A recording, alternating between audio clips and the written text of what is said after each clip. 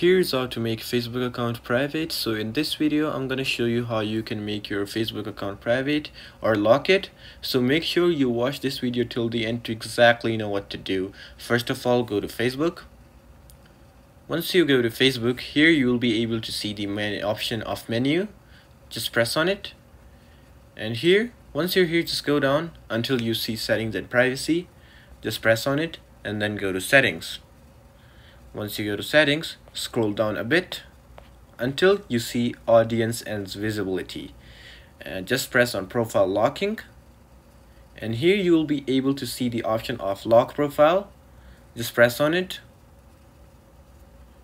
It will take some seconds, and here you go. As you can see, it's telling me that my profile has been locked, and just press OK. So if you want to make other things private, you can just go to profile details and turn everything off. You can either add it or don't add him, it's up to you. Like, you could just do that and hide all of your settings, but this is the main thing.